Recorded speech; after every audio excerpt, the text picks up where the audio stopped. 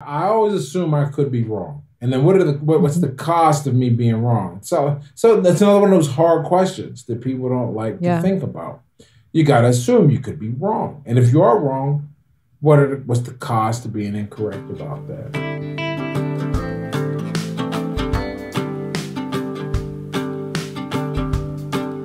Hello and welcome to the podcast. I'm your host, Hannah Frankman. And on today's episode, I'm speaking with my friend, Ed Latimore. Ed is one of my favorite people on the internet. He is a former heavyweight boxer turned internet writer who is prolific on Twitter. He's written multiple books, including about his journey into sobriety. He has a degree in physics. He plays chess. He's truly a Renaissance man. And in this episode, we talk about Ed's recent journey into fatherhood and how becoming a dad this past year has changed some of his perspectives on the world. We talk about Ed's education and how some of the unusual pieces of his high school experience helped him build the life that he's now leading. And we talk about some of the life philosophies that have helped shape who Ed is and what he's become. I had a lot of fun with this conversation, and I hope you enjoy listening. How's life with a kid? It's busy, but what people don't tell you. I mean, they tell you, but they don't tell you all the stuff. Like everyone focuses on, oh, you're not going to get any sleep, and that's true. But what they don't tell you is that this person is wholly dependent on you for like everything, and I mean everything. At least in the first week, man, we had to teach him how to feed. Right? And he's learning now because he's neurologically capable of this. But they're not neurologically capable of putting themselves to sleep initially when they come out. So they're like responsible for everything. You got to put them to sleep. You can't let them, you go from always having to hold them and move them around. Then they get mobile, and now he's not like walking. He's almost crawling. We have an over-under whether he'll be crawling before we go on our trip to Nashville. We go to Nashville in I think 3 weeks. But he's rolling with intent is what I call it, because 2 weeks ago he was just rolling, and then in the past like 4 days he'll see something, because when you roll you can only go laterally. He'll see something in front of him and he'll go, let me roll like a Z, and it is really fascinating to watch. So now you got to watch him when you put them down. Oh, no, there's tricks. You carve out an area where there's nothing that can kill him and just let him wander around. And that's one of the reasons why we moved. We were living in an apartment. Now we have more space with a living room set up. But it's fun. It's really fun to watch this person develop and learn about the world. So it's a cool time. It sounds like he's rolling like you tack a sailboat, like going back and forth to go into the wind. It's just smart stuff, man. And look, it is smart. It sounds smart because you're like, oh, it's a baby. You can't figure it out. I'm like, well, in a few months, he'll be saying words from not having an idea what like sound was. And I say that because like his first hour out the womb, every time he sneezed, he would cry because he's like, what the hell is that? Right? Yeah, it's always amazing to me to watch little kids learning to process the world, because I think we kind of forget the raw computational power that's required to make sense of things like crawling and walking and talking. And yet it's kind of like growing plants. Like you can't make a plant grow when you put a seed down. It has to figure it out for itself, how to become a plant. In the same way with a child, like you're not orchestrating how they're learning to walk and talk. You're encouraging them, but you can't make them do that. And yet somehow this little tiny human can figure all of this stuff out on their own. It's insane. And here's, to that point, I'll just use sleep as an example. So there are people who are like to sleep train. It's called like cried out method. You let them cry. But here's some caveats about this. One, you're not supposed to, and I don't think it would even work before like 4 months. And why is that? Well, we never think about this, but think about what you have to do to fall asleep. And then it's automatic now. You've been doing it for over 20 years and you have no idea how you do it. But think about it. First you got to build up sleep pressure, right? You got to get tired. And you can do it with a minimal amount of sleep pressure right now. But babies need a lot of it on top, and that's just like what'll naturally make you sleep when your adenosine, builds up, and you're like, boom, it's time to go to sleep. But here's the other thing that happens: you have to take your mind off of the outside world and like put it someplace. I actually think it's probably a manipulation of your parasympathetic nervous system, the one that controls the automatic functions. Which is why when your brain waves change when you're trying to go to sleep. Okay? And you got to be able to do that. And then focus in, lower your breathing, relax, and just let the magic happen. And know that eventually a light will go off and then it'll come back on a few hours later. And you just trust in knowing that process. And that is a lot of pure mental stuff. Well, they don't have it. So I used to get confused about this concept of being overtired, which is what happens to infants. And I'm like, man, we'll just go to sleep, bro, like you're tired. Well, they can't. Mm-hmm. And that's why after that, neurologically, they don't have the capability because what's the big thing that I learned is that because of the way humans are like designed or whatever, we're actually born like 3 months early. We're supposed to spend more time in the womb neurologically developing, but that would be too big to pass the birth canal, so we come out. So those first 3 months, they call it like the fourth trimester. Mm-hmm. And after that, then it is safe because then they have the brain capacity to, at the very least, it won't do damage. Now, is your kid up to the point where it can do that? It depends. Last night she had to go out for dinner. And it was just me, and I'm definitely tougher than her in this regard. He was crying. I ain't going there to rescue him. I'm like, look, man, I know you can do it because I've heard you do it before. Because we do it now because he'll be 6 months this week. But I let him cry, and it took about 30 minutes, and there were probably 15 of those where if she was here, she'd have ran in there and been like, get him. I'm like, nah, I know he's fed, changed, and we can look at the camera and see he's okay. Nothing fell in the what is that called, the crib with him. Mm-hmm. And yeah, he put himself to sleep, but he wouldn't have been able to do that. He would have just kept crying a few months ago because he doesn't have the brain to do it. Yeah, it's wild to watch how quickly they develop. I love when my friends have kids and I get to watch I get to visit them every couple of weeks or every couple of months and see how quickly they change. It's always amazing to me. I feel like it always recenters my level of just respect and admiration for just how much humans are capable of. It's like if a baby can figure this out. Right. It's cool. And then now we got to deal with, well, he has figured out a little cause and effect, but apparently that's going to skyrocket soon. And he'll, they learn, well, they know that cry equals attention, right? Mm-hmm. So one of the like they're crying, like the sleep thing, there comes a point where it's like, cry, come get me. But when he wakes up and he's well rested and like this morning, he's sat in the playpen, gaggling and playing and laughing and moving around, trying to grab the sound machine that's in there. We have a white noise sound machine. Mm-hmm. It's, a little handheld. He'll reach over and grab it. So it's fun times. How does having a kid change your perspective? Because I feel like every friend that I've ever had who's had a child has said like the world is just different once the baby comes along. Is the world different? I'll say this. Here's the major change. I don't think much else changed because I was already a very not just conscientious, because it's there are a few traits, and I think I'd already had many of them to a high level. You got to be conscientious. You got to be aware of how what you do affects other people. I'm always talking about that how you treat somebody is going to have an effect on somebody you'll never meet. Mm-hmm. And I was always aware of that. With the kid, it's just an extension. I'm just like, okay, well, I know if I do everything right, people that I'll never meet who will be born years after me, who aren't even born now are going to have kids. They're going to be set up. At least there's a greater probability they're going to have success in life. So all of that. Wait, can you expand on that a little bit more before you go any farther?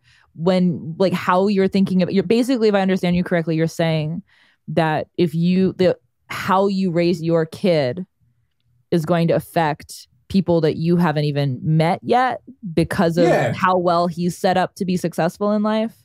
Well, think of it this way, right? You have to think about your actions in terms of how they reverberate both in space and time.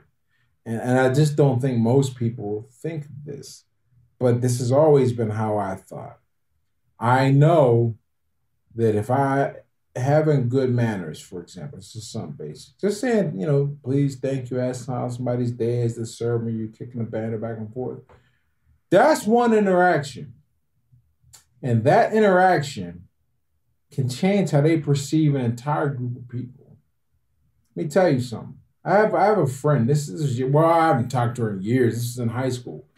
And she said to me, this always stuck out to me. She said, if it wasn't for me and you, I probably would have become racist. Now, it's real easy to jump on that, but let's take a lesson from that. Everything I do, whether I want it to be or not, it's going to carry some superficial reflection. Since, you look at me, I'm a black dude and a guy. Okay. So how I treat people, they get a chance to form an opinion. And because they form that opinion, that's going to form their actions. Now imagine she ends up in a position of power, or there's a friend, there's a potential best friend that's black right now. If she had a bad experience with me, she never gives that friend a chance, or somebody under her doesn't get a promotion deserved, all kinds of problems. But because I made a good impression, that changes the entire dynamic. That's how it reverberates, in space and time, down the line in the future, and people I never meet. So I think about this with my kid. And remember, people can have a kid that is a net negative. I try to add a net positive. Like the parents of Osama bin Laden, man, that's a net negative on the world. No doubt about it. A lot of lives lost. Parents of Dahmer. Parents of Manson. Go on. Anybody that this really messed the world up, they were somebody's, giggling baby one time, just like my son is mine. And so you got to think, everything you do now, it's not a guarantee. It's nothing a guarantee. They come up with their own personalities, and there's environmental stuff too. But it's really your job, I think, as a parent to take care of as much of the environment as you can, and set a good example. Like I read somewhere that the only thing that matters for real that parents do is the zip code they choose to live in. Okay, do I believe that entirely? No. Is there some truth in that idea? There's a lot of truth in that idea, because there's a big difference between being raised where my kid will be raised and being raised where I was raised. Huge difference. And then the people you interact with, the opportunities you get, the families you meet, all that, right? And you can control that. So you got to think about that. That's what I mean when I say that. Why don't you believe the zip code thing? Because I think there's more to it. The statement when I heard it was the only two things that really matter that parents can do to influence their offspring. It was something like their zip code and any diseases I think they get are traits they get genetically. But other than that, parents don't really have an influence on how the child was raised. And I was just like, who said that? I'll have to find this, but the idea was a greater defense of nature, which is, or not, yeah, I guess nature. Well, that we come out and we're kind of not necessarily a blank, in fact, not a blank slate. We come out very much with a personality, and there's nothing you can do to really influence that. I don't think that's true. I think there's less we can do than we think, but I feel like this doesn't hold water unless you're using zip code as a proxy for environment in general, not just geographic location, but also the environment of the home, the people that you're putting your kid in front of. Right. That's absolutely true. So that's why it holds water. Yeah. Because you can, if you look at a zip code, not very rarely, but seldom Uh, well, one half of a zip code would be like low crime, high income, Yeah. and the other half will be like the hood. Doesn't really work that way. Yeah.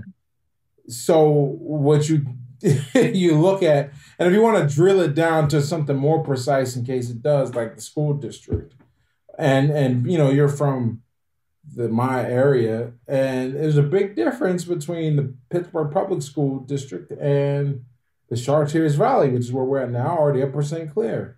Different school districts, different resources, different outcomes, Yeah. different tax base, different type of people that end up living there. So you get a different type of surrounding, different peers, different people you cross paths with daily.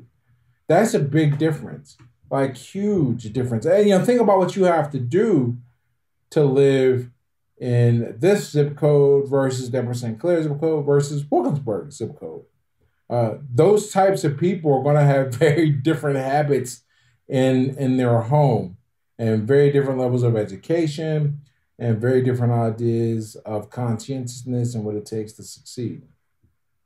So how much weight would you give the zip code thing? If there's more nuance than what zip code you grow up in, but it is a factor, how important do you think it is? Well, all things considered equal, and they rarely are, but let's just say, yeah, I think it probably by itself, 50, maybe 55%, if we're going to put a number on it. Because we're just talking about the influences in the home. We're not even talking about the type of people and problems you encounter outside the home. I think about the types of bullying that I experienced. Let's just assume bullying is everywhere, And this was before cyber, so we'll somehow discount that because we have to. But I fought on a school bus a bunch of times. One time we're blaring down 279. They opened the back emergency hatch, and I'm like, wow, kids can fall. Lots of shootings, so the odds of getting hit by a stray bullet are nuts. Lots of crime. No like resources to come through and kind of help kids. So that makes a big difference. If you got a kid that is interested in, here's a great example, great story I'll tell. One of my best friends growing up, we reconnected recently. But one of my best friends growing up, down to like the week of our birthday. His birthday is the 8th, mine is the 15th, so 7 days apart. One of the things that happened is I not only did I move away, not to a much better zip code, it was another project, but I went to a very different high school than he did. And we've got a lot of similar personality traits. He decided to use his to become one of the most powerful drug dealers in the city, in terms of his leadership and ability to get along with people and intelligence at evading situations. And I used mine and my interest and drive to go do other things. Now, recently, he's reformed and recovered and very remorseful. It's very interesting actually talking to him. But you can see that. We see this with studies that follow twins. It influences, your environment influences so much that to discount it at all is crazy.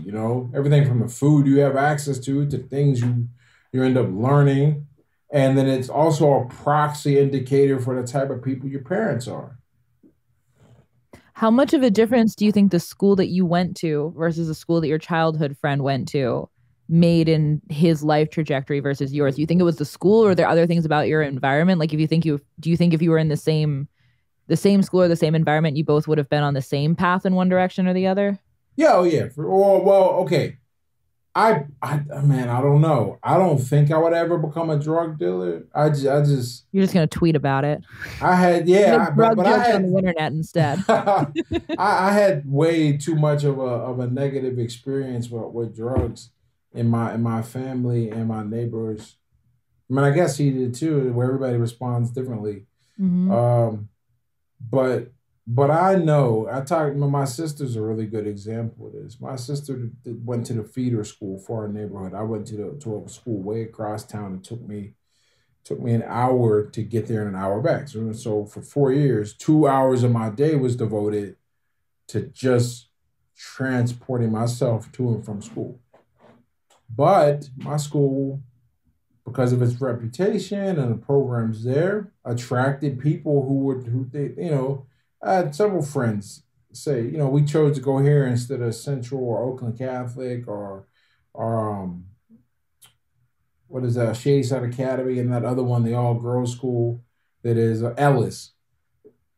And these are like private schools. I had friends, I grew up my whole life in the projects, and everybody I went to middle school and elementary school with were poverty, below the poverty line, or like or low class. I don't think, but now I got friends who are middle and upper middle class, comes with different values, different exposure to things, different attitudes at the home, different structures. So it's a little thing that changes my outcome in life tremendously. My sister, on the other hand, she stays in the same system, same people. To this day, she doesn't have many friends she made after that. And then, unfortunately, she started to spend a lot of time with me, and she's seeing a different way to think and approach the world. And continues to grow and improve, and personality plays a role as well. But I just, when you're around different things, you see and experience different things. At the very least, you don't see and experience other things, and that makes a hell of a difference too. I didn't realize that you went to a different school than just your local district for high school. How did that happen? Okay, so the way it was set up, I don't know how it's set up now, but the way it was set up when you were getting ready to go to high school, and I guess you could do it for any school. It's just when I was coming from elementary to middle, I didn't know it. Yeah. And I say because it's not like my mom she had no, I don't want to say she had no interest, but that's probably the best way to say it. She didn't have any interest. I'm the one that said, I want to go to this school. I do not want to go to Oliver where I'm supposed to go. You go down and you apply, and I think it's like a lottery system. Oh, so it was like a charter school. No, it was still a PPS school, but they have a lot of certain number Pittsburgh of slots. Public Schools. Yeah, they have Pittsburgh Public Schools, but they have certain programs. I was enrolled in the high tech program where you're able to come in. It was like a trade program where you learn electronics and stuff like that, and that's how I got it. Is I applied for that and got it. So they brought me, and I was a feeder kid. I got a bus pass issued every month because of my distance from the school, and that really, I mean, a watershed moment. That's probably like 3 in my life, but that's definitely one of them. Like in terms of, I can't imagine how my life would look had I not done that. Like, there are other little things along the way, who knows? Or maybe there are other things where it was small and then built up to that. But where I went to high school that 4 years and what I got to experience and see and meet and just learn and interact with, game changer in terms of what I had to learn. I always joke, I say I had to get re-socialized. And it's true. You got to... it's things that people don't realize this, and one of the things why I like Twitter is because I get to see kind of what people have experienced and not experienced, and I think one of the things that really helps me in my communication with people is I lived at the bottom and was reared in the middle, and now I just have the ability to move in and out of different language patterns and understand and read people because it was really important. If I talk the way I talk to school back home, probably going to be a problem. Same way. In fact, one of the stories I remember is I asked one of the kids one day, I was like, how many fights you ever been in, man? Because street fighting this is normal shit. And they were like, fights? Never been in one of those. And that was everyone's experience. It was like people didn't fight. In fact, I was not in a fight after the age of 14 outside of being in like the boxing ring. Once I got that, that's not what people do. But that's a way of life in the lower class. And and how that affects your learning is tremendous. You can't learn shit. That's why I was so bad at math when I went to high school. Can't learn anything. Because you were so distracted by fighting that you didn't have time to study? Forget me being distracted. The teacher teacher was distracted. They were always calling up security to escort people out the classroom and things like that. So you guys weren't actually, the bulk of your class time was not spent on learning because it was spent on mitigating chaos? Oh, absolutely. It's one of the reasons why Pittsburgh, why public schools, in that sense, in the inner city are behind.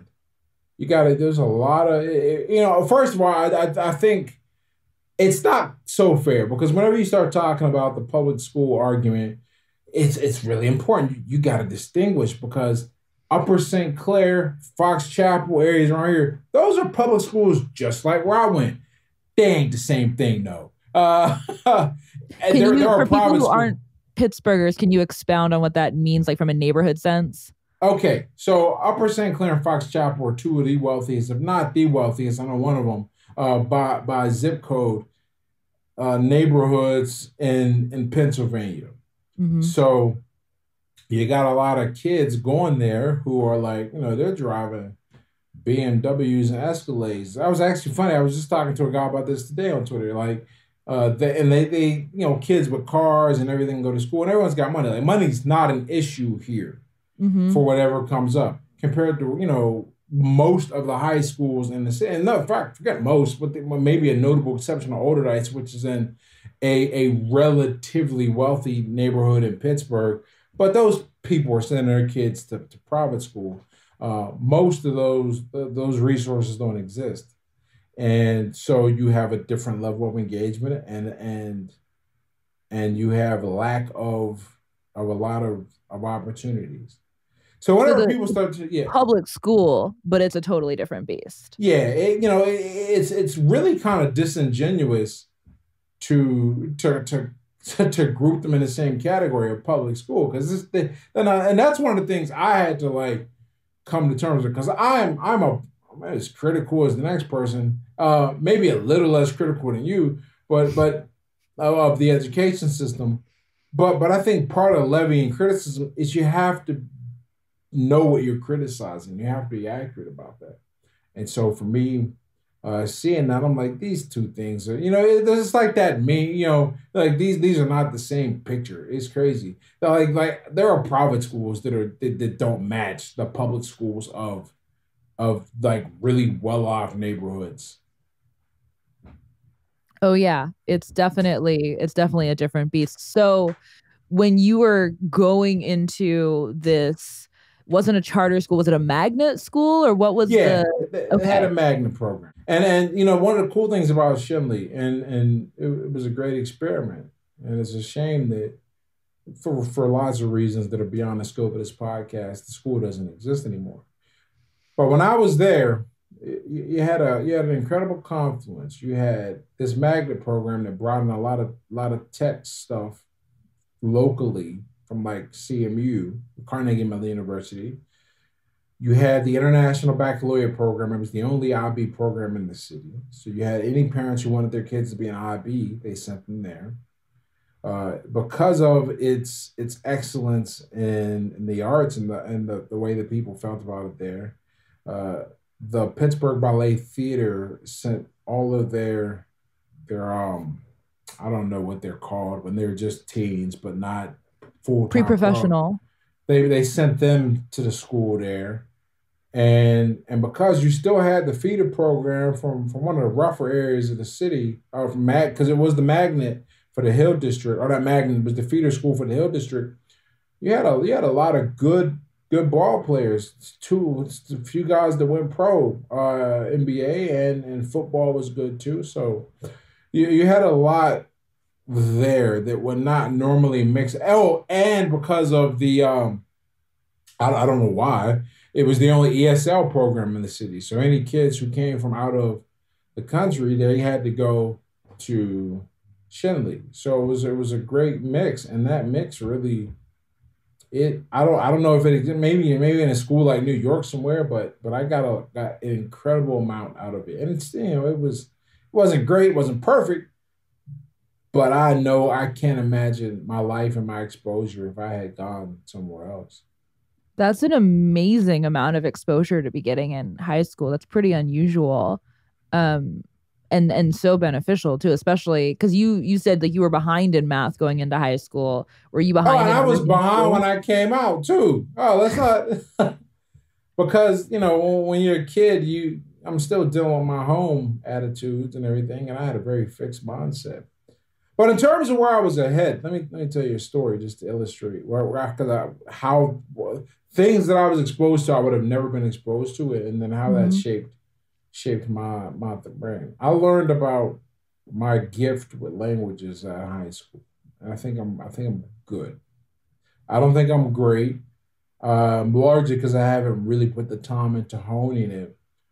But I'm sharp at picking apart patterns and mimicking sounds and stuff like that. And how did I discover this? I was like a lot of kids before it was cool to be an anime.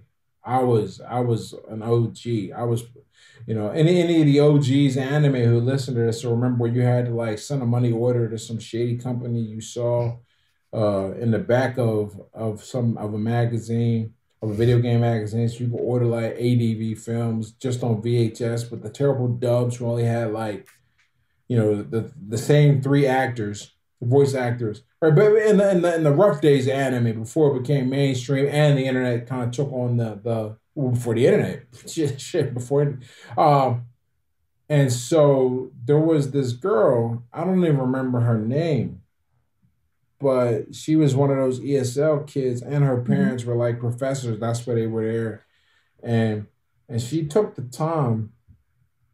One because I just expressed interest. She took the time to teach me the hiragana and katakana system for Japanese. Drew some pictures, and I just drew it, and I grasped it, and it was great. But I was stuck with this. I just had this system, and that's like basic. You can't read Japanese if you can't read hiragana and katakana. So I said, all right, what's the next step? I wanted to do Japan. I wanted to do the IB program because all my friends did it. So that's why I say I'm the victim of positive peer pressure, right? But I couldn't do the IB program because I was a magnet and I didn't have any background in foreign language. You need to do a foreign language to do the IB diploma. And so I said, all right, what are my chances here? I had to jump 4 levels in a year to get to IB1, which you got to be by the 11th grade because IB2 is your senior year, and then Japanese, and you sit for the exam. I learned probably in 1 year. Yeah, I mean, not only did I learn in 1 year, but I took 2 Japanese classes. I took IB2 and something else all at the same time, and I was just absorbing all of this Japanese. And I have no interest in Japanese whatsoever right now. I might like do it again now that I know so much about learning languages and I've honed out my talents. But I would have never been exposed to that and never figured out that talent if I wasn't there. One of the things that people talk about a lot with when they're criticizing public schools is what you just described about the disparity between a you know a rich neighborhood's public school and a poor neighborhood's public school and just how different they are. But one of the big concerns that people have when they're talking about something like school choice, I don't know how familiar you are with the school choice Yeah, movement. very familiar Um, with the idea. okay, so Because now here's the cool thing about being a parent. There's a whole bunch of shit I gotta have an opinion on now because well, you'll that I still didn't even early. You think got about some before. time. Yeah. So the school choice isn't going to affect you for at least a couple more years.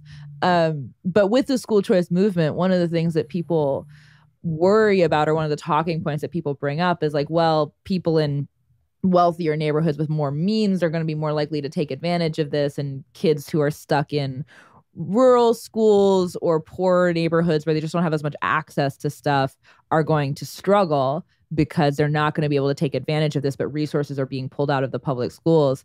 But the story you just told almost sounds to me like an argument for more school choice. Like it sounds like the thing that completely changed Oh, your life trajectory was going to a different school. Am I understanding this correctly? yeah. Yeah, so I have mixed feelings to say the least about what you just described. Okay. I want to hear all of them. So, uh, on the negative is just the first thing I thought of because I usually have mostly positive, and the way you phrased it made me think about something. Yeah. One of the reasons why my school is good and the other school is good is so what does price do? Right? What is a wealthy zip code or a private school do? Well, it discriminates. It's like, what are you paying for in first class? You're not paying for a better seat. I mean, you are kind of, and you can recline it, but what you're really paying for is you ain't got to deal with shit. Same way with like, what are you paying for at the Four Seasons? Yeah. Better neighbors. Better neighbors. Okay.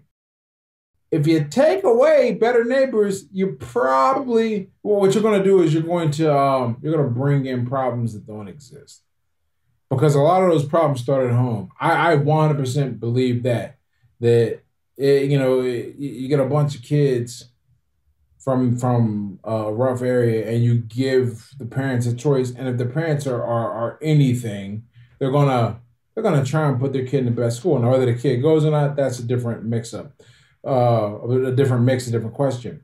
But I do think one of the potential negatives is that you end up taking away from what makes the school strong. Now there are obviously ways to deal with that that most people aren't going to like anyway, but all makes sense, and all the top schools do it. You have them make sure they test or maintain a certain GPA. That's how it goes. Or do you kick them out? So it's okay if you're going to do that. That's pretty much how you mitigate the negative. Now that I'm thinking about it, as far as like the positives of school choice, one of the problems with the school system. And it doesn't stop at the lower level. This continues up in the higher education levels as well. Paid education, I guess. What is that? Secondary? I can't remember. Collegiate. Uh, Hmm. is there is such a disconnect between cause and effect because no one is held accountable, or the way they are held accountable is easily gained. Okay, so everybody's against standardized tests as and whether they should or shouldn't be, that's a whole nuanced argument. But one of the things standardized tests do is they let you teach it. If you know how the test's going to look, you just teach them to the test. And you can mask a lot of inefficiencies that way. But even if you don't, you know how hard it is to get a teacher fired? Like, they gotta break the law. Because teachers, you know what teachers aren't fired for? If kids keep failing, right? Whether they're not doing their job, or the teacher has the power to just pass them on.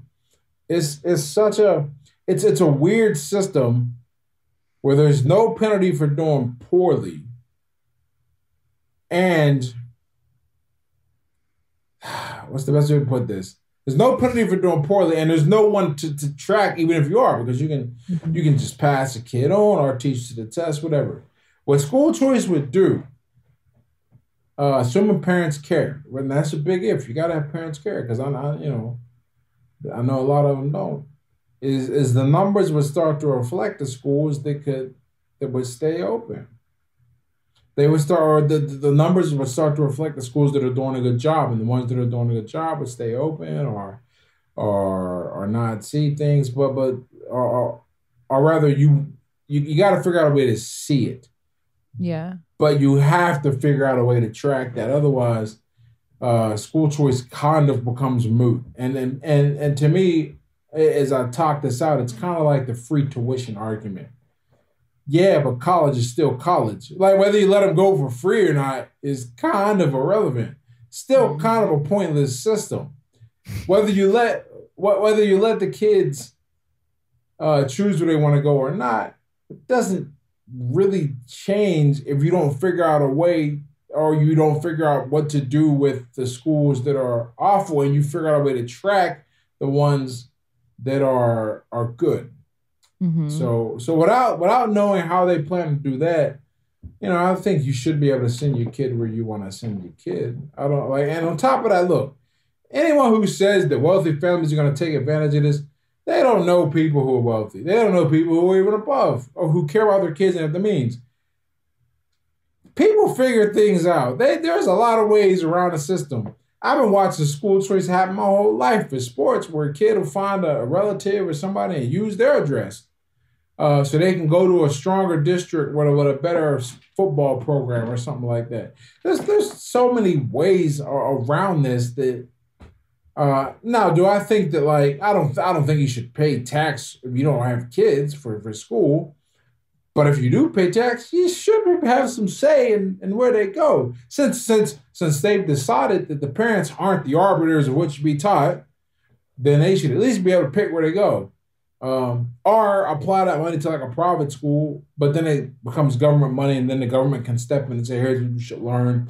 Which, by the way, is the real advantage of private school is that they don't take the government's money, so the government can't tell them what to teach. Mm-hmm. And the curriculum is often vastly superior because of that. Oh, for sure. It's a really interesting kind of anything the government touches, man, they fuck up. And it's not and I don't think they mean to. It's just when you disconnect incentive and consequence from action, are you delayed unnaturally, you get mismatched results, man. It's not good. And when you introduce large bureaucracies that diffuse responsibility and slow down the process and the agility to be able to make changes quickly, which is also what happens. You divorce public schools from government money, it's still a giant bureaucracy with layers upon layers of people signing off on things and being responsible for things and having to sign off on changes, which makes it incredibly hard to do anything to improve things even incrementally, which is part of why I always say, changing public schools is not a great use of energy as far as places you can focus your attention goes. Building things that are new is a much more effective way of actually seeing in a meaningful time frame differences and outcomes and opportunities for kids, because you just move so much faster without the dead weight of layers upon layers of management bogging down the ability to actually do something. Well, you just can't pivot quickly. Meanwhile, think about the types of people who send their kids to private school. Means and involvement. So when there's a problem, they mobilize quickly because they can and they want to. Yeah. And so things change.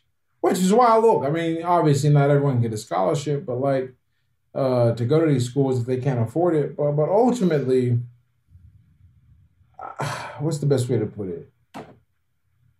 I feel like focusing on school and everything like that in terms of education, that is a very clever distraction. That, school is to education as police brutality is to racism. It's you think that's the problem, and when the reality is that the district is just underfunded, and it just so happens, because when you look at the numbers, more blacks are killed, and not to go political, but I have to talk about these numbers to make my point clear.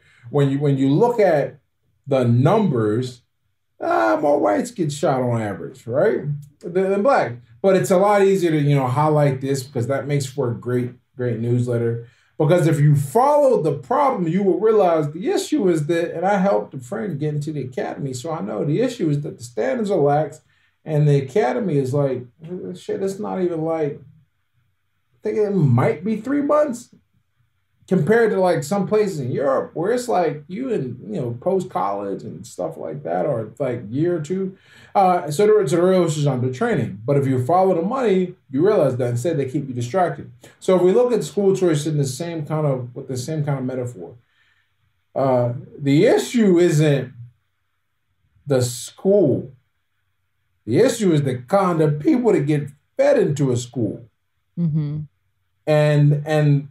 And so it comes back to the home, because I don't even think you got to have money to have your kids act right. But a two-parent household, for example, would probably go a long way. It's no coincidence. I didn't even understand. I thought a two-parent household was just some shit you've seen in the movies. And so I got to middle school, to high school, because I'd never seen it. And my friends Most of my friends didn't even know who their dad was. That has an impact on the quality of the kids in the school. Imagine if, you take my middle school, which was, the first school in the city to have metal detectors. It was that rough. But imagine if everybody had two parents at home. Nothing changes, income doesn't change, but now two parents are at home. We know that's the worst in terms of like when you adjust for income. We know that being raised by a single mom is one of, if not the worst thing in terms of adverse outcomes that you can do for a child. So if you did that, I wonder how different it looks. Because now you got kids behaving, or at least more likely to behave, not doing crazy shit, and then that allows real teaching to be done. Teachers are happier, more enthusiastic to work. I mean, maybe sure you get some bad apples, but at the very least now we know it's bad apples. It's much less likely that it is the behavior in the environment, or the behavior of the students and the environment created by the students. So there's a lot of this that's more deeply cultural than just education. And I think it's hard to disentangle the different pieces. Like they're all intertwined. Education is just a piece of a bigger cultural conversation, and it's both upstream and downstream of everything else. Yeah. But what are the biggest things that you think are actually effective for supporting kids growing up in rougher and more like underserved neighborhoods? Like you got out and you got to go to a school in a different place and interact with other types of kids. And you said that was a real watershed moment for your whole life. It changed everything. But not every kid necessarily has access to that. And to your point, if every kid is leaving and going to the other school, then all of a sudden that other school is the same as the school they left because they're bringing their culture with them. And having, two-parent households makes a big difference, but that's not always something that retroactively you can change. Like, what are the other things that you think make a really big difference in changing the outcomes? Why are you laughing at this question? I'm only laughing because I always say it took me a while. I go back and forth, but right now where I've settled on this is that I did work. A lot of work. But I'm lucky. And I'm lucky in the sense that how I was designed, I came out with this sense of responsibility and control of my life. Like how many 13-year-olds are picking the school they want to go to? Not many. I'm sure some not do, but many, not many. But the results of those kids tends to be disproportionately off the charts compared to everybody else. Like if your kid is telling you they want to go to a different school, that is a huge green flag for parents. Yeah. And then on top of that, another thing that really helped, the reason why I figured I'd go to this school is that what they did have is something they called it the gifted program. They tested you when you were in. If you displayed signs like a teacher recommended you, they saw where your IQ was, and if it was above a certain point, they were like, "All right, go to the school." I think it had to be about 115 or something like that. I know I was, or was and 130, but that one day a week, say I leave my environment and I go to another environment full of the type of people who have that type of intelligence. Whether it shows me a different thing potentially, and I get to see more, and that opens things up. Little things, right? So I'm lucky in that sense. You still got to do work. A lot of people drop the ball, but still got to do work. So that's why I was laughing, is because I was just thinking about the ways that I'm lucky, and I'm always careful to give that respect. But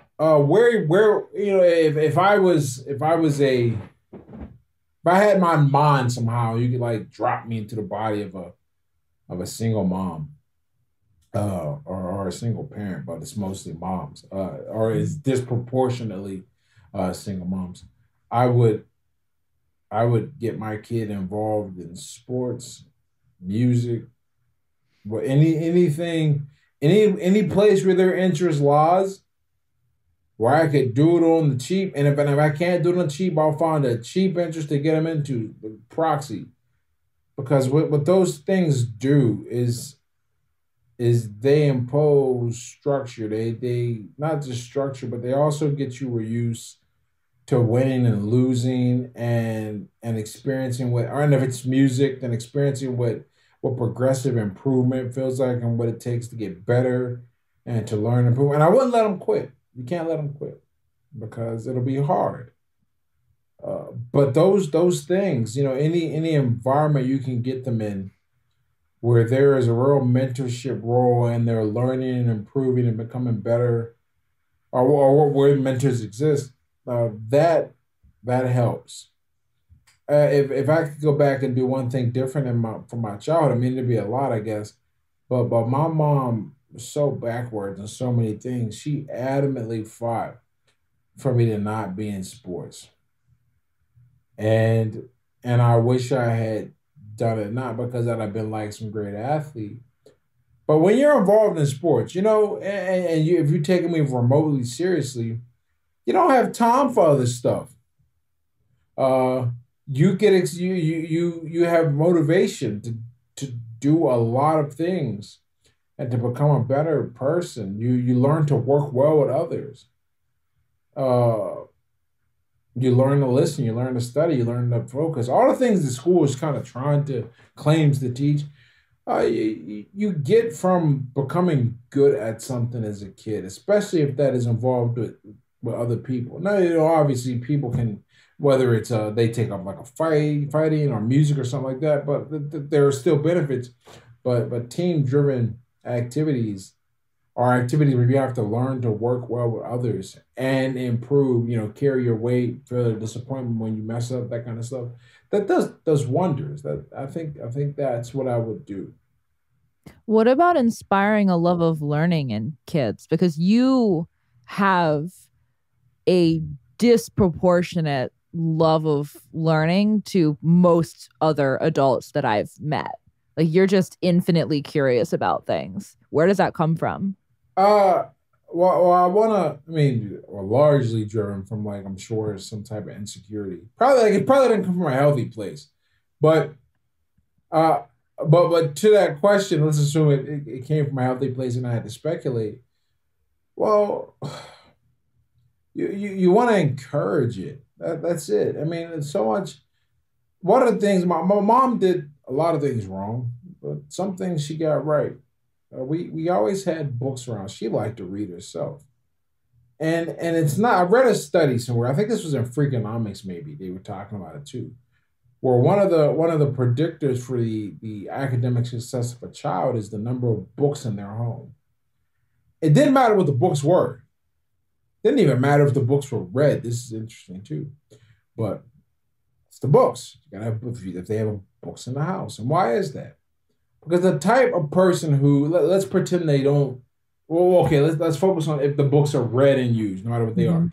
That type of person, for whatever reason, tends to have, at the very least, a respect for learning. Even if they're not actually learning anything, if you watch your mom, like my mom read a bunch of trashy fiction. It's not like she was reading nonfiction, but that meant she encouraged us to read. And through that, you discover your own interest, and we learned how to use the library early because of that. And reading, just the ability to do it. That's why it's like, if you ever played a game Civilization, like writing is one of the big things your civilization figures out before it moves forward. That's why the Gutenberg press was such a big deal. It made it possible for everyone to read, not just a few rich people who could handwrite stuff. Okay, so if you want to foster that. But on the other hand, let's pretend the books are just for show. Think about the mindset of the person who goes, how I'm going to show off and stunt to y'all? I'm going to have a bunch of books around my house. Or if they splurge and they buy books, not jewelry, not fucking cars, it's books. Either way, it's an indicator and a status symbol. But it's the kind of status symbol that only intelligent people would like notice or care about. It's like a Rolex. Like, the only people who really know what Rolexes are the kind of people who can afford Rolexes. And that is a signal to other people at that level. A Rolex is a basic looking watch. You can probably spend 1/10 of what you spend on a Rolex and you end up with a pretty decent looking watch. But that's not why you buy a Rolex. You buy a Rolex because other people who know quality, they're going to recognize that you have a Rolex. It's like we were talking about with the money thing and what you're paying for. You're not paying for extra amenities after a certain point. You're paying for the company, not just the lack thereof, but the type of people you meet. The type of people you meet at the poolside at the Ritz-Carlton is a lot different than the kind of people you meet poolside at the Holiday Inn.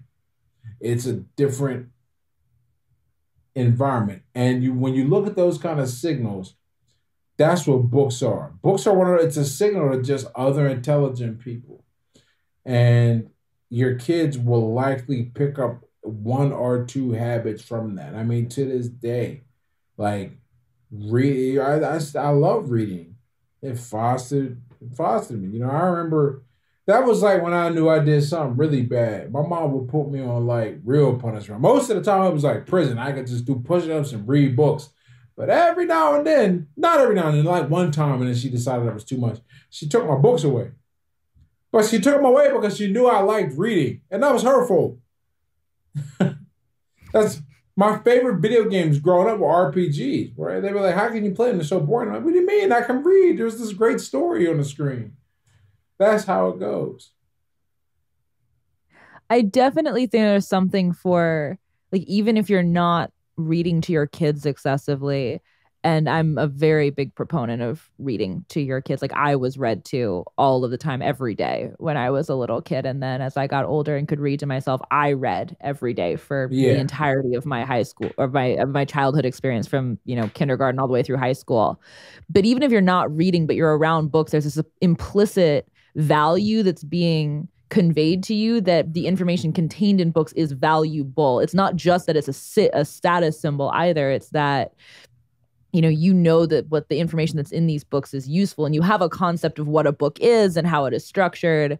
And so I think there's something like, I keep books in my library that I haven't read. I've read quite a few of the books in here, but quite a few of them I haven't too. But there's something about being around them and knowing the general gist of what's in there that makes me think about it, even if I haven't actually read it. And I feel like even that is curiosity inducing.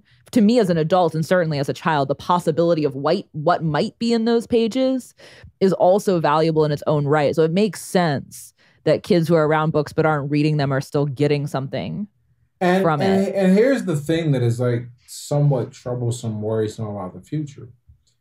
As more content becomes streamed or put on YouTube or podcasted, I used to go back and forth with people about this, and they don't understand this part.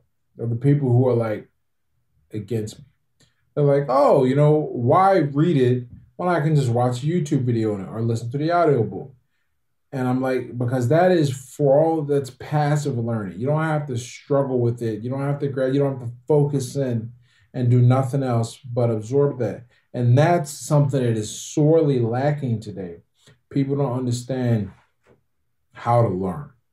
They don't understand how to read. They know how to interpret words on a page and what they mean, but they don't know how to think deeply about knowledge. You can fool people because look, one constant about the world, and this is like where the future is going, I really think this, smart people will continue to be at the top.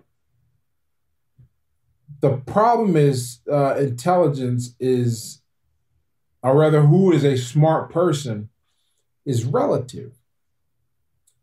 Before you had to be like 135 IQ. That's a smart motherfucker, man.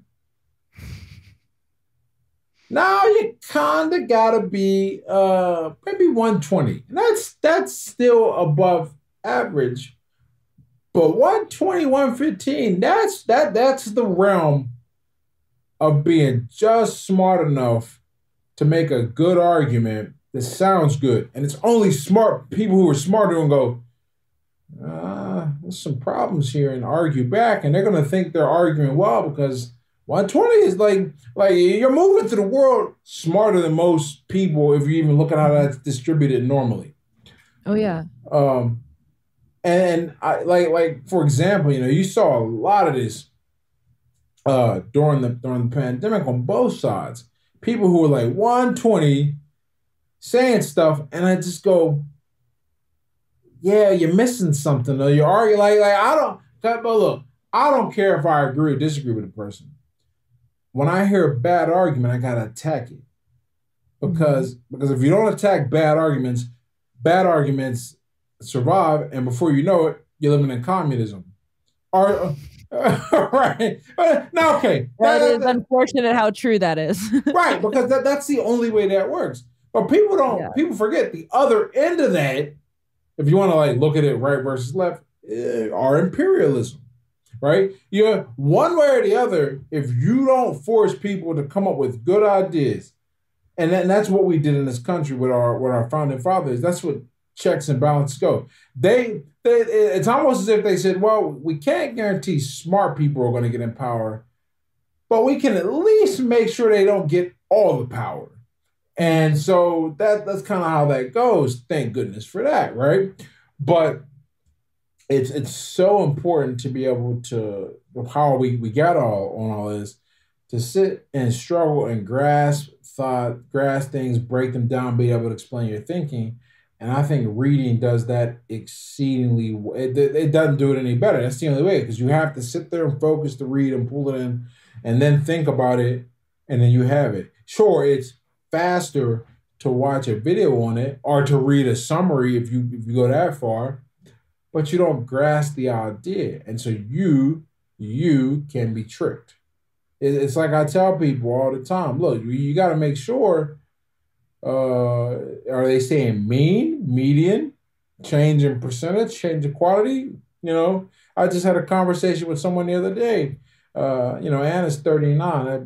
39 when Henry was born, and I was talking about it. And I was like, I wasn't sure because we're older now and wasn't sure we have kids. And the woman goes, so I had my kid at some age, and they say after 35, the risk of having defects doubles. Do you know what the risk is initially? And I was like, oh, what is it? And she was like, it was like a thousandth of a percentage. Like, it wasn't significant, but it's a scary piece of information, because if you go back to first principles, you're like, well, why would nature give us the ability and then just have it fall off? Most times we weren't living long for acute reasons, not chronic. You get your head chopped off in battle, not because fucking diabetes. It just was, Right. But TLDR, all I had to say, you got to read, because there's no other way to help you think. And the fact that so many people are abandoning reading for watching or listening to something, that's a bad sign for the future, because people with 120 IQs are going to be smarter than everyone else, and they're going to be in power. And that's just smart enough to be dumb and not know it.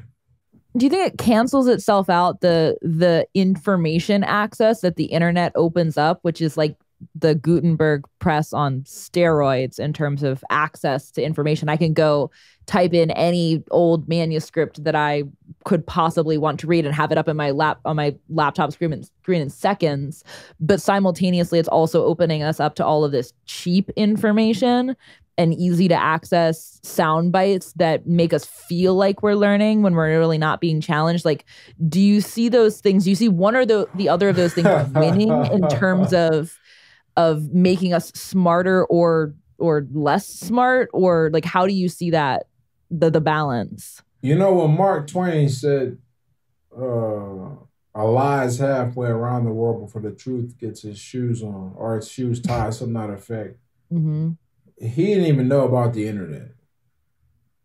And I say this to say, if we, in a perfect world, this access would severely outweigh the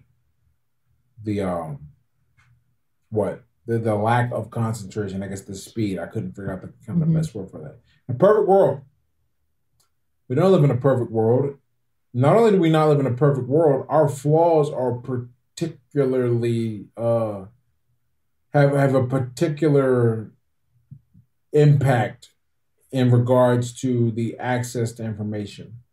We are evolved with a beneficial bias, loss aversion bias, where we pay attention to things that can hurt us more than can help us. Because if you have to choose something equal distance from homeostasis, negative or positive, avoiding the negative is going to have a much bigger outcome on your life than reaping the positive. The example I always use is like, let's pretend you're foraging around prehistoric human, not prehistoric, but like, pre-civilized humans. Mm-hmm. And you're walking on your left, you hear some rustling in the bushes, and on your right, there's some berries, right? Some fresh berries, but you already ate and you're good. It would be an extra, be a treat. What should you do? Well, if you go check out that bush and it's something that could kill you because you ain't strong, it's still strong enough or it's got teeth, a lion is going to, well, you messed up, right? So you should avoid that. Meanwhile, if you get those berries, that's not going to really change your day. Going in the bushes is really going to change your day, though. So you want to really avoid that way more than seeking that. Or if you see some, drinking some stagnant water versus drinking good water, like you can't tell the difference, and you're just looking at this pool of water and it's like, is it good or bad? Well, you should just treat it like it's bad, because if it's bad, it's going to change you a lot more than if it's good in the direction. Yeah. All right. So if it bleeds, it leads is based on that whole idea. Headlines that are crazy, like the article. Some articles have headlines that are so sensationalized they're effectively inaccurate. They're false, and that's where we're at now. People think because they read a headline that they understand the gist of the article. And the media companies understand this. So to get their clicks up, I did a whole thread on this. There's a profit model where you don't even have to click on anything. CPM, they can be paid regardless. So then it's beneficial for them to just up views. They don't even have to increase clicks. You don't have to read the article. You just have to click on it and check out the first paragraph and you'll be like, yeah, I got it. Boom. Instead of reading through the end where there's like, redaction or something like that or correction. Mm-hmm. I don't think it balances out because of our tendency to focus on negatives and how easily we're more misled. And on top of that, you get the other issue, which is, or rather you get an issue where you get a bunch of people believing something, and but a simple fact check could correct their incorrection. And even if you can't do a fact check, a simple bit of calculation would correct their misconception. But that takes a lot of energy. That's a lot harder than and when you're just used to having your information just told to you. Why would you ever crunch a calculation, read further, deeper? Obviously, it popped up first. It must be the answer. And I'm just like, this. It's absolute insanity, I think, and that's the future. Yeah, like everybody takes something away from the pandemic, whatever. What I took away from that is I took away how everyone thinks they're an expert on either side. People have an incredible ability to ignore any evidence to the contrary of their emotional position. And so, of course, they're right. They've ignored any evidence that works to the contrary. One of my favorite arguments to have with people. I love it because it's one of those instances where it pays to be, it's the difference between 130 and 120 in the IQ sense. There are people talking about, they present the data that with the case of the vaccine, the incidence of heart problems raise up. And that data is there. Anyone can find it. It's awesome.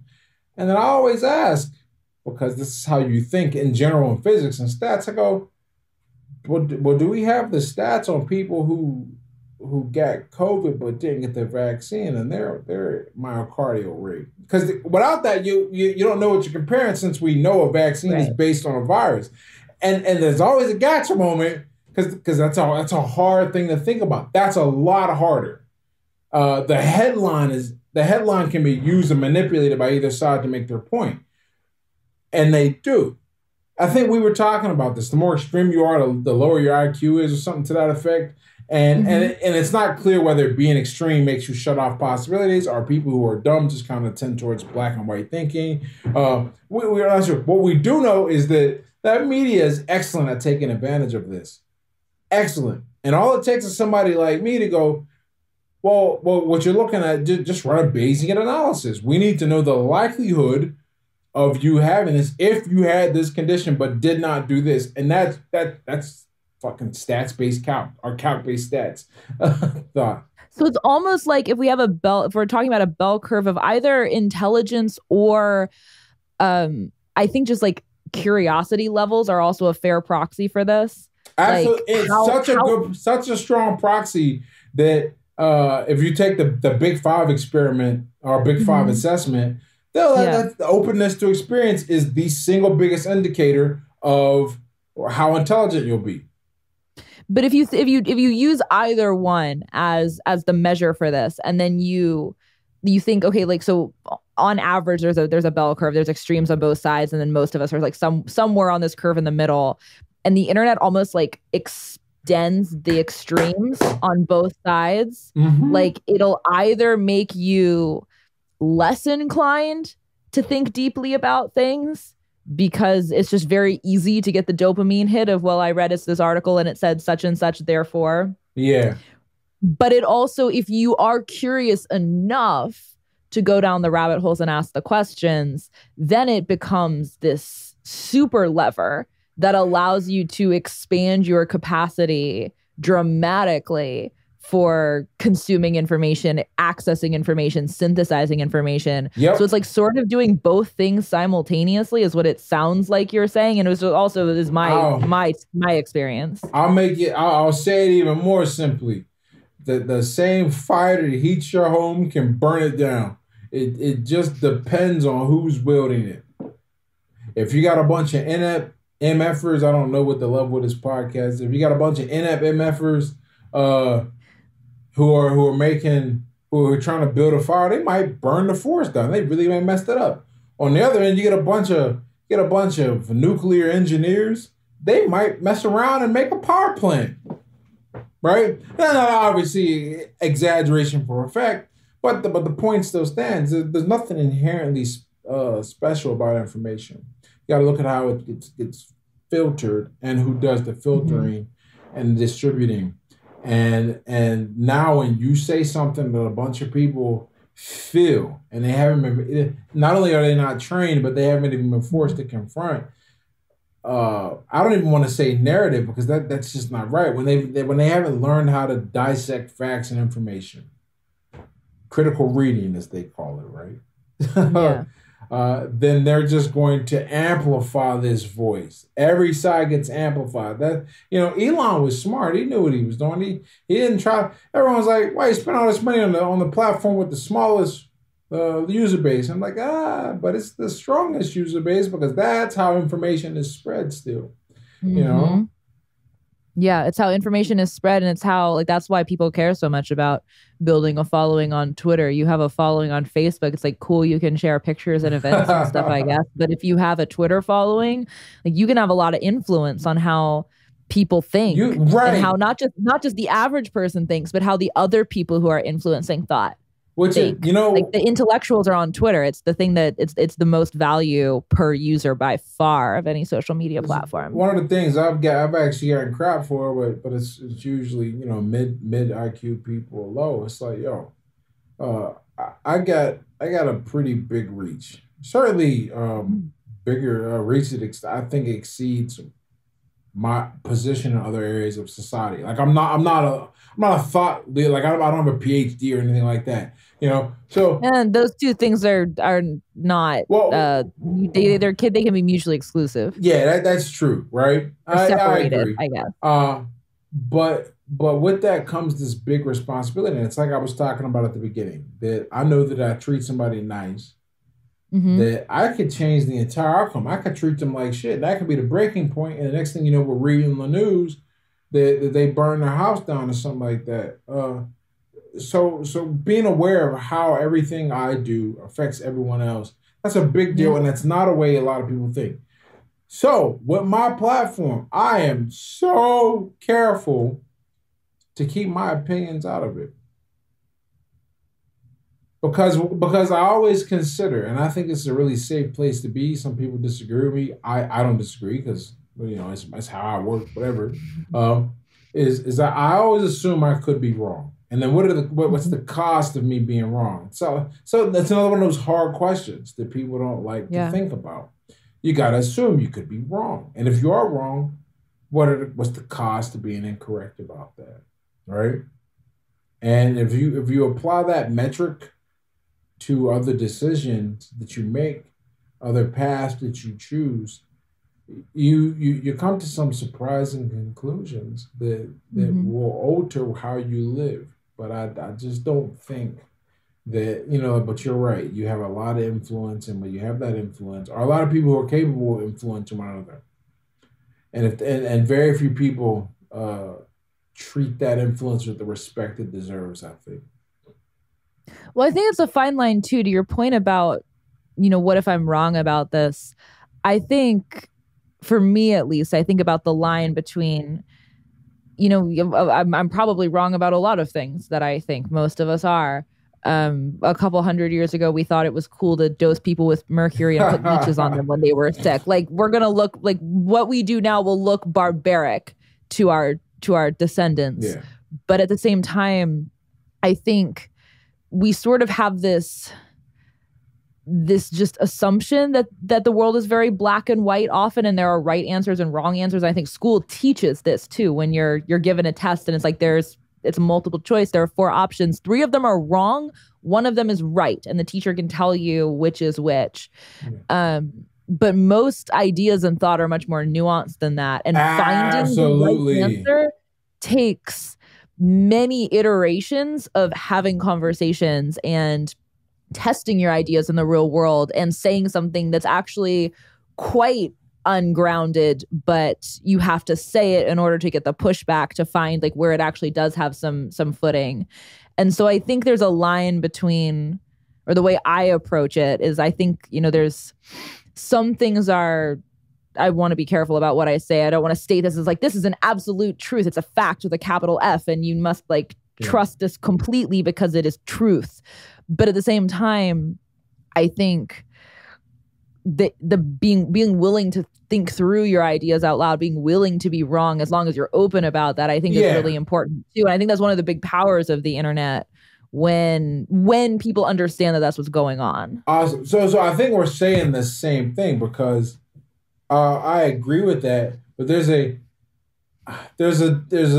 big difference between intentionally thinking out loud and kind of phrasing it that way, and looking for ways to sharpen your worldview, as opposed to what effectively amounts to an uninformed, unsharpened opinion. And that's what I try to avoid. Like, in other words, my opinions, unless asked directly for them, if you look at my feed, people go, you tell people what you think all the time. I'm like, go read what I say. Am I really doing that? I'm giving advice based on my experience, and I think it's certainly general, but I don't think anyone's going to go make a life-changing, at least in the negative, decision based on anything that I do or don't do or say or don't say. All right. Mm-hmm. Like for example, no one has any idea. I love using this because this has been just the greatest in our generation natural experiment that we could have ever run. I think the greatest of all time is when we decided to outlaw alcohol, and what we learned real fast from that one. But no one. I was careful about this. I mean, no one knows if I got a vaccine or not, because if I did, and it's a terrible idea, then I sent a bunch of people to the death. If I didn't, and it's a terrible idea, I sent a bunch of people, to the death or whatever. So I weigh that out, and I go, my opinion on this, no, because you motherfuckers, I know you look up and you see what I say and you decide what to do. We see this all the time across, or you use my thoughts and how to think about that. Like I learned this the hard way one time. I said something about the flu vaccine, and somebody pointed it out and kind of mentioned that a lot of people follow you, and because of because of your education and we know about you, they're gonna take this more seriously than they would if it came from a random talking head. And I was like, yeah, that's a really good point. Some people relish that power and they want it. I really don't want it. Like I was telling you before the show, man, like my dream life, I could just make 100 or make $1 million a year, just creating and talking about how to learn better. So I don't want to have this a platform based on my opinions or anything like that because there's I know you're familiar with Cernovic. Somebody ran up in a pizza shop with a gun based on some of his opinions. And he's repented. I hate that word because that comes with a different connotation.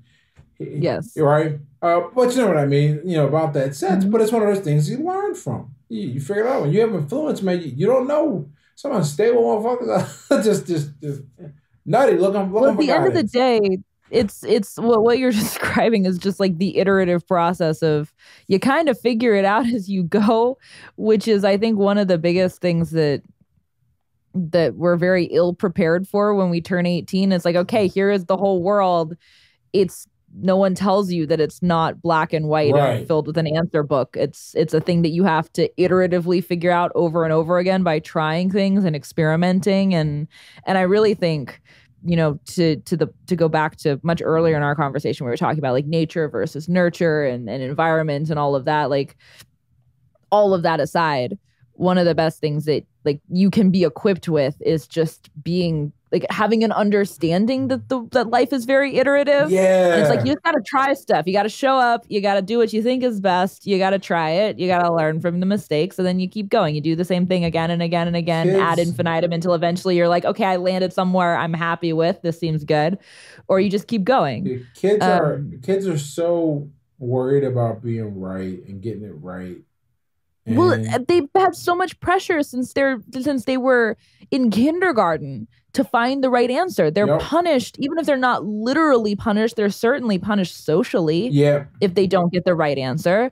And so it's immediately your whole sense of self-worth is built around being right versus wrong. And it's so culturally ingrained. Like I grew up homeschooled without right answers to most of the things I was doing growing up. And I still had this when I graduated. I was still like very focused on I need to figure out the right thing or I am going to feel the social repercussions of being dumb or wrong. It's deep. It's probably somewhere in our evolution. So something maladaptive because right now, the person who can fail the fastest can succeed the fastest. And that is not natural for us. I got some, I have friends that who have, they have their money on point, their job on point, they got savings up, but they won't take a risk and do something different, even though they're not satisfied with what they're doing. Like a golden handcuffs type situation? Not even. I have a friend, right? I was talking to him about this, and I'm like, so how much you guys say? I didn't ask that. I said, based on what I know about you and my whole life, you likely have at least a year's worth of comfortable living expenses saved before you'd even have to worry. So why not go try? Because he was talking about I want to try something new, different job. I'm like, just quit your job and figure something out. Try it out. Worst case at the end of the year, your experience and knowledge, you just don't get another job. And that idea, of course, never act on that. But that kind of deal, it's really ingrained. It's really ingrained.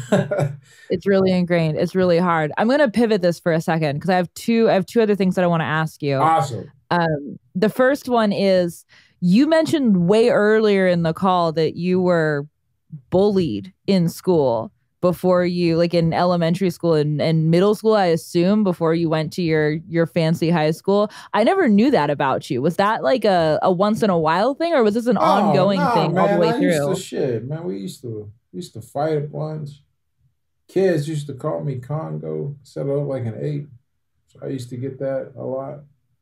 In fact, I ran into somebody probably about a year and a half ago. They hadn't seen me since middle school, and they said it. And I just ignored the motherfucker. I'm like, you know who I am, motherfucker. You gonna answer? I mean, you know who I am. You're gonna answer. Call me. And they were cool. They just, it's where their head is at when they think. Yeah. But no, it's a lot of it, man. You deal with it. It's the best you can do. Well, I mean, what else am I gonna do? Yeah, so it was all the way through elementary school and middle school. Oh yeah, man. And did it stop when you went to high school? Yeah, I'm in a different environment. Mm-hmm. Different people that they don't, different values, different things of that nature. One of the things that I picked up early on is like I wanted to always be exceptional, so there's a way to shield myself from that, right? Mm-hmm. This is kind of what carries through the day. But yeah, it's one of those things. Like I would never want. I think about this. Now that I got a kid, I'm like, I never want somebody to do that because I used to think it was necessary to build resilience, and now I think, what do I think? If everyone stopped doing it, it'd be cool, and you learn how to be a resilient, tough individual through other means, because that very much, I gotta find a word for this because I don't have a word for it, but the cost exceeds the value gained. Any mental toughness you gain is, it comes with a whole bunch of other stuff like anxiety and worry and fear. You don't know how to be accepted, and you can't trust when people give you compliments, and oh yeah, it's brutal. It's just awful. And I would never. I just think there are better ways to learn it. For example, whether he competes or not, it's irrelevant. He's going to be in a boxing gym because that teaches you that builds confidence, allows you to learn what it's like to be hurt. And boxing is a strong respect culture. You can deal with a lot of you deal with trash talking, but there's a line about disrespect. You don't cross it. And people let you know when you did, and there's a response to it. And so I think that type of culture, for example, is really good. But bullying, I would never. And I think about some of the bullying my sister experienced at the hands of my family members. And I never actually talked to her about it until recently, and it's miserable. Probably affected some of the decisions she made. So kids, I'm anti-bullying, but at the same time, I'm like, if somebody come with that nonsense, you let them know you're anti-bullying, and that requires a certain level of competence. Well, with your hands and your personality. So I tell Anna all the time, make him a sweet, nice kid, whatever. We're gonna also make sure he's strong to go with a good heart. Because if you're not strong with a good heart, you can't stand up for people. You need to be strong. Yeah, well, the strength is what allows you to have the good heart. Yeah. It's what protects it. I learned that the hard way too. I don't know if I've ever told you this, but I got bullied pretty badly when I was a little kid too. And that stuff sticks with you. You carry the assumptions that you make about the world when that happens. Yeah, a lot all the of way it. through until you become conscious of them, and then you're like, wait a second, this is not actually reflective of the world at large. This is reflective of a specific experience, and I just assumed it's how the world worked because I was little. But it's also something that you have to learn how to be. The only way you can, like, the world's going to be that way. Yeah. Like, there will always be bullies. So the only way that you can defend against it, both for yourself and for the people that you're around, is to be strong enough to hold your ground and say, wait a second, that's not nice. You didn't mean that. Or not nice. Or like if somebody said to me, like, right now, like you an ugly MFer, I'd look at them and I would just laugh. I'd be like, what? Like, because it's so out of the realm that I built in my mind. I'm just like, Like it's silly. It doesn't even make Yeah. sense. And that's where you want to be when it comes to Yeah, that. strong, not the strength balances out the insecurities too that allows us to work in the first place. I also want to ask you about how you think about like educating your kid, which I know it's still in the very early stages of having a child and thinking about it. But I'm curious, like, if you want to travel the world, you place a high value on learning. You're a very curious person.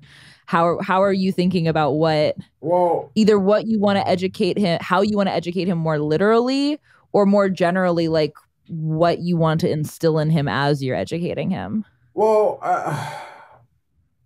ideal world, right? Because very rarely are things ideal, but in an ideal world, Unfortunately. in an ideal world, um, we're gonna watch and see what he shows an interest, preference for, expose him to a lot of things, and see what he takes, and then whatever he really likes, use that to teach foundations of dedication, learning, practice, all that, right?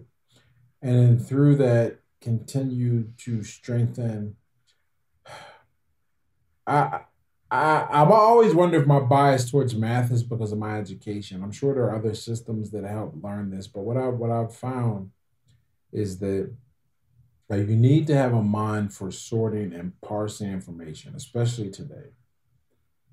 Like I'm not too worried about him memorizing or learning facts like that. I want him to understand how to interact with people extremely well. I want him to understand physical health because I think that is an area that we're going to be very far behind, and I need him to understand that. I need him to understand, and then and that's why okay, now I understand why I place value on the numbers because you'll be bombarded with facts, and I need him to have the emotional discipline to not react, and then the intellectual capacity to read and understand what is there. So a lot of reading, a lot of comprehension. We'll probably much to our frustration, but I think in the long run worth it. Promote a home of arguing. I'm not arguing, but if he disagrees, I want to hear his reasoning so I can teach him how to make good arguments and sharpen that reasoning. And and as far as like the formal education setup, I really want to see because one thing that I've become, I don't know why or how I became aware of this, but it's important. I can't teach him everything I think I would like him to know. At the same time, there are things that because I don't live in the world today in terms of what a kid will face. Um, Certainly, I do my due diligence for any place I think about sending or putting a program, but I want to make sure that like if he decides he wants to program, yeah, we'll teach him what he or show him how to grab the information for programming. But if he decides he don't want to do it, whatever, right? Same with anything. I think, and I'm so curious about your homeschooling experience. I think about that. Like the trade off is that we have to continue to bring in and develop ourselves, so we can be good de- examples and leaders for him. So I'm like, the more I learn, the more I move away from a pure homeschooling model. Nowhere near, here's a school you get enrolled and go. But I looked at some of the schools like this private school in Portugal, and it looks very close to what I would imagine I want to do, which is like a wide variety of activities. And he eventually decides where he wants to focus and what he's interested in, and a lot of big focus on languages and reading and understanding. And I think like right they do a terrible job of teaching why you read these books or why or what they hope to accomplish. They very rarely do they do this, but it's to help you learn to think and formulate ideas and see a different perspective and stuff like that. So all that long answer, but to summarize, I want to see what he wants to learn.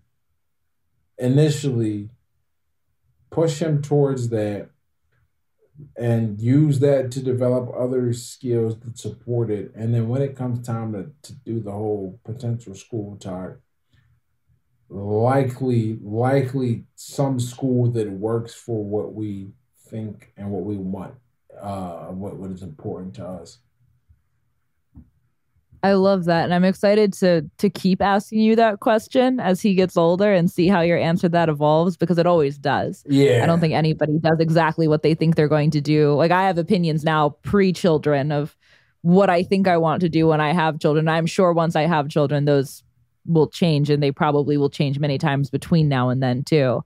And I think at the end of the day, a lot of it is about getting to know your kid and then discovering what's actually useful for them, what they actually need, what's going to set them on fire and make them super excited to go pursue things and learn and chase their passions. But I'm excited to hear how that answer evolves as he gets older too.